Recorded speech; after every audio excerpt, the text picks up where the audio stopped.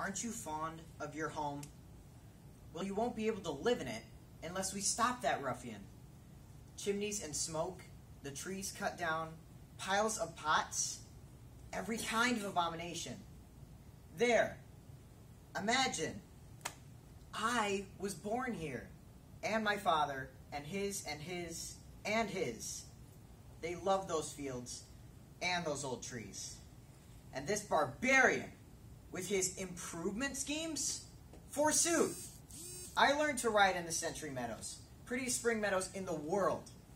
I've climbed every tree there. Why, my father ever sold. But who could have imagined this? And come at a bad moment, when money's scarce? But you don't love this place as I do, Jill. You youngsters don't love anything, I sometimes think.